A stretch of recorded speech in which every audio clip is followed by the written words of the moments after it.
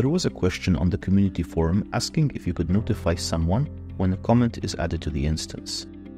Adding a comment, whether it is in edit mode or when you use the save comment button in view mode, will always activate the pawn instance saving trigger. So I'll begin by adding an automation to the trigger.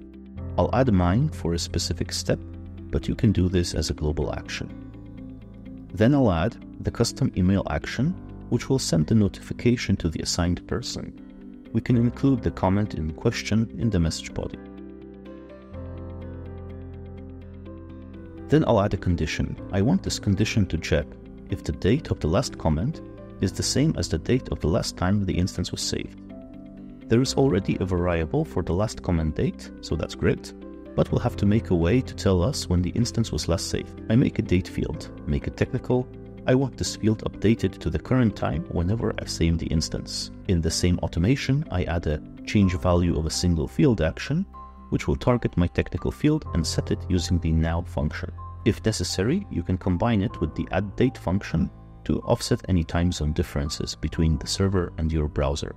The action will now set the field to the current date every time we save the instance. Now all we have to do is reference this field in the condition so we can check if it overlaps with the last comment date.